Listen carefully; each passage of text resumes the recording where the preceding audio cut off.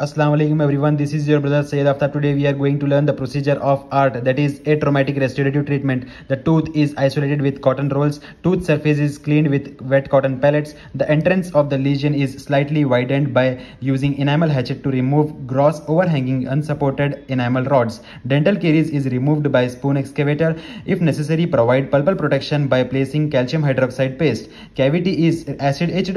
In a GIC is dispensed with, it is mixed with spatula on paper pad. The mixed GIC is inserted into the cavity and slightly overfilled. A gloved finger dipped in petroleum jelly is pressed on the occlusal surface and slightly pressure is applied. Check the bite. Excessive material is removed with a carver. Bite is rechecked and remove all high points. On the filling, apply petroleum jelly or varnish. The patient is instructed not to bite with the tooth for at least half an hour. So this was all about procedure of ART. Thank you.